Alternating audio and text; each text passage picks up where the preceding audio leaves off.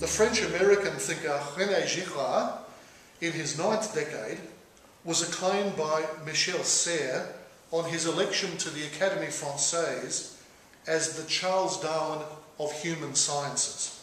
I think that the Charles Darwin of human sciences phrase that was used by Michel Serres when Girard was admitted to the Académie Française is about the simple elegance of his theory for explaining a huge amount of diverse phenomena, which is what Charles Darwin did with his theory of evolution by natural selection.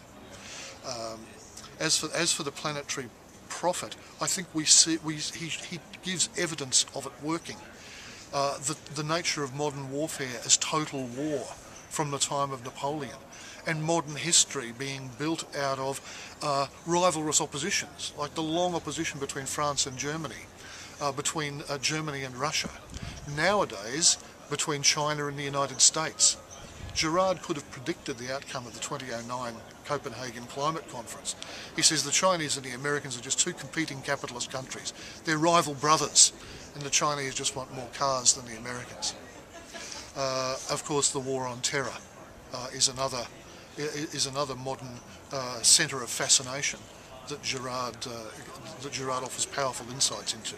So because of the power of his account, I'm convinced by it. What sort of crisis, and from whence does it come? The first of 3 planks in Girard's theory has to do with human desire. There's a 3-bottle Girardian program. First, a powerful theory of desire, that desire is something we borrow from another. So we're not one-offs and proudly autonomous the way we modern Westerners like to think. Our desire is derivative. Secondly, that desire ramps up. We become envious of one another. We desire what others have. Ultimately, we desire the being of another. You see that in the cult of celebrity. We desire the being of another, and we like to pull celebrities down. When this escalates in crowds, particularly in ancient and pre-modern societies, there's nothing to stop it. The second element of Girard's theory is very powerful and very shocking. That is, human culture and religion emerge out of a mechanism of collective violence. The crowd chooses arbitrarily a victim, and out of the death of that victim comes peace and order. And out of this human culture, human religion arise as human creations. The third element of Girard's theory, even more shocking, is that the Bible, and in particular the prophets, the Psalms, Jesus and his passion, tell a different story. We know that the victim's innocent. And this mechanism starts to unravel from the time of Jesus. Until today, it's much harder to still human violence by looking for a scapegoat. We're onto it. I mean, we know that that's what we're doing. We knew that witches weren't really witches. We knew that Jews in the Middle Ages didn't cause plagues. So that sort of mechanism doesn't work anymore. Girard believes that populations around the world whose desire is awakened by Western affluence and who are then systematically excluded from that affluence gravitate nowadays to Islamic jihad in the same way that oppressed masses once found a rallying point in communism. Now the war on terror, Girard's simple view is that this isn't about a clash of civilizations, the so-called Huntington thesis, the Anglosphere versus the rest. It's simply the envy of the undeveloped world for the wealth and technological advantage of the West. And once that envy would have crystallised around communism, now it's crystallising around Islamic jihad. And in terms of religion, Islamic jihad is not very good Islam. And people who have written about this, who have come out of Islamic jihad, comment on how the jihadists, they're not good at reciting the Quran. They don't know the prayers. They are not spiritual people.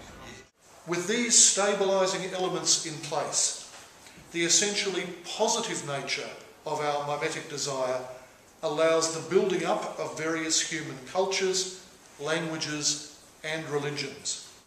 Many people who read Girard say that he has an impossibly negative view of human nature, and some have said that his views are really incompatible with the Catholic Christianity that he professes.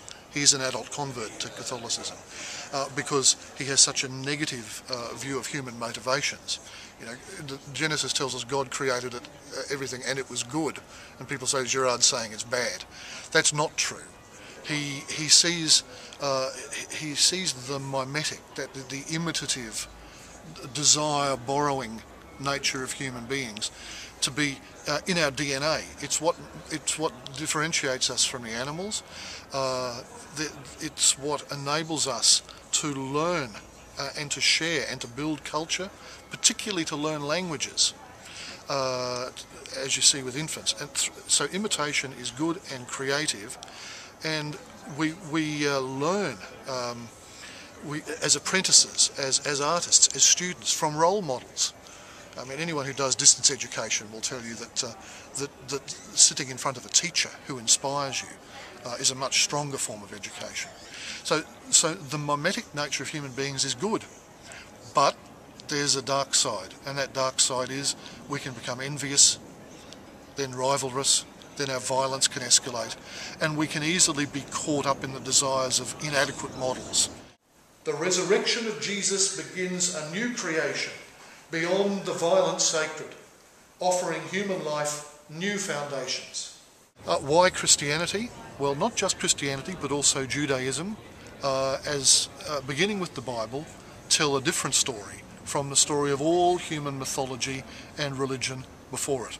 In all those religions, the victim, who's randomly selected, killed, and a society makes peace around that collective murder, because we all agree that there's a problem and we've got rid of them.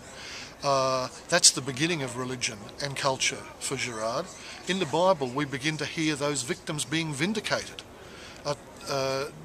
Joseph, who was scapegoated by his brothers in the book of Genesis, doesn't pay back, and his brother Benjamin is not scapegoated. They learn a lesson. The prophets take up the voice of the poor, who are the victims. In the Psalms, we constantly hear the voice of someone who says, I am being unjustly persecuted. And in the practice of Jesus, and particularly in his passion in the Gospels, this whole false sacred mechanism whereby humans make peace and order and meaning in the world is outed. Now, it would be totally inappropriate to turn the Bible, the Gospels, Jesus, his passion, into a plank for human superiority at the expense of others. So whatever this means, it means a thoroughly generous and loving approach in the spirit of Christ to everybody who's different. But Girard doesn't say enough about this in his own writings, but many Girardians are beginning to explore the compatibility of other religious traditions with Girard. Girard himself has written a little book in French on what you can learn from the Hindu scriptures. Buddhism's a very complex range of religious phenomena, but the broad Buddhist notion about the discipline of desire as the basis of human contentment is very significant. Although Christianity values desire and values the individual person, perhaps more than Buddhism classically does. People are beginning to read Islam in a way that is perhaps more alert to the theme of mercy in Islam over the theme of violence.